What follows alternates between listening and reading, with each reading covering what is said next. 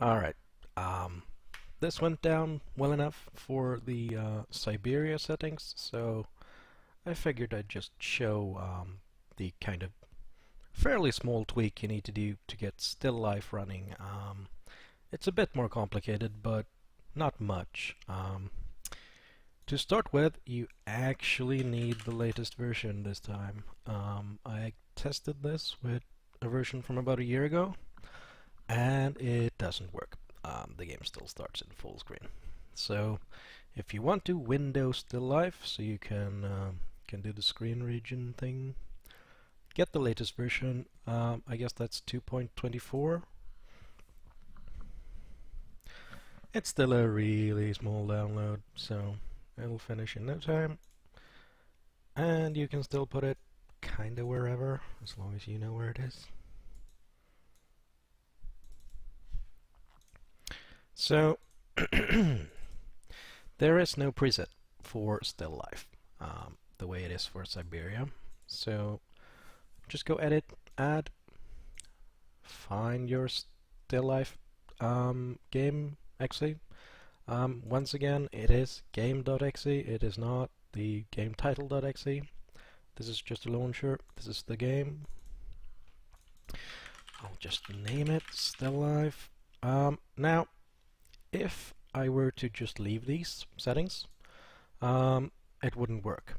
What you need to do is check this hook all DLLs. And this doesn't actually work on older versions, I find, of DXWnd, Windowed, whatever.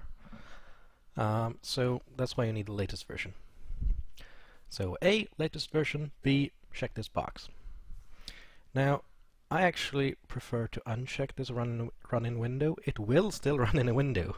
I'm not actually sure the specifics of what this setting does, but I seem to get more consistent results by unchecking this. So I'll explain that in a bit, but for now, one thing you may want to know is if you want to use these controls, the X and Y position and width and height of the window, you need to activate lock win coordinates, because if you don't,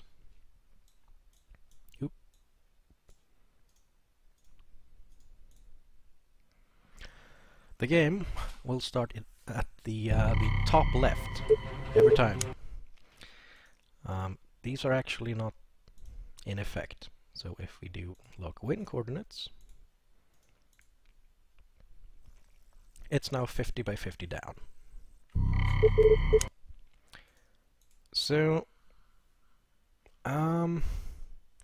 right, there's one thing we need to do. One more thing, and I'll show you why we need to do it.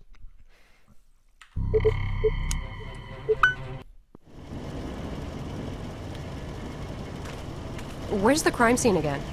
It's on the second floor. Miller's waiting for you in the hall. Notice how his mouth is extremely glitchy? Where's the crime scene again? It's on the second floor. Miller's waiting for you in the hall.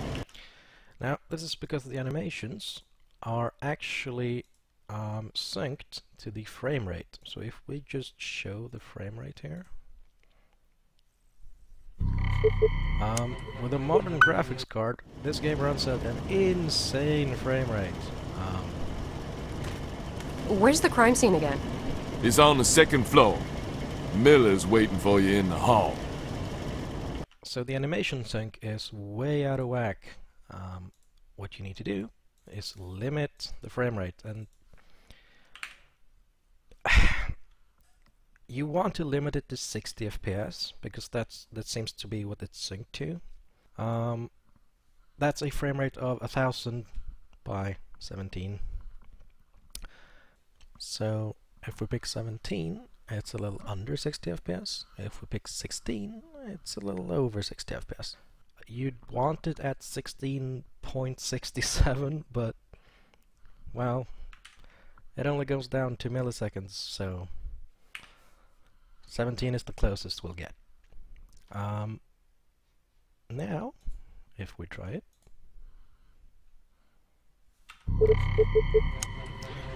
Note the frame counter. It's at 59, 58 instead of the 400 or 500. Where's the crime scene again? It's on the second floor. Miller's waiting for you in the hall. And the animations actually work. So I think that's kind of it. Well, see, it may be easier for you to screen region the game if you check this box, fix window frame style and lock win style. What this does is, well, okay.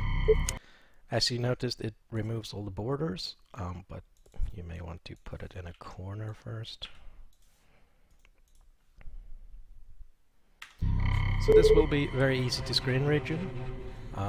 You don't have any window borders showing up on the stream. Let's try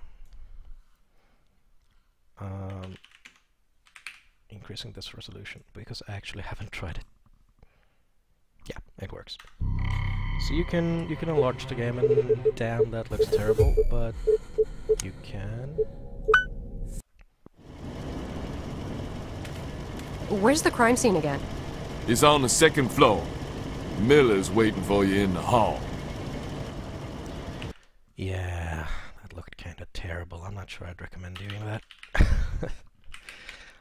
But that's all you need to do. Hook all DLLs, uncheck this. Oh right. What I mean when I say I get more reliable results with this unchecked is if I leave this checked, the animations will occasionally still glitch. They will kind of on a rare occasion, regardless of this setting, but I seem to get a little more stable results without it checked. So I don't actually know what that does. It runs in a window, whatever it's set to, so I don't know. These are maybe the settings I'd recommend. The defaults for everything else should work just fine. So yeah, just run it like that, and screen region the window, and you should get a working source. See ya again.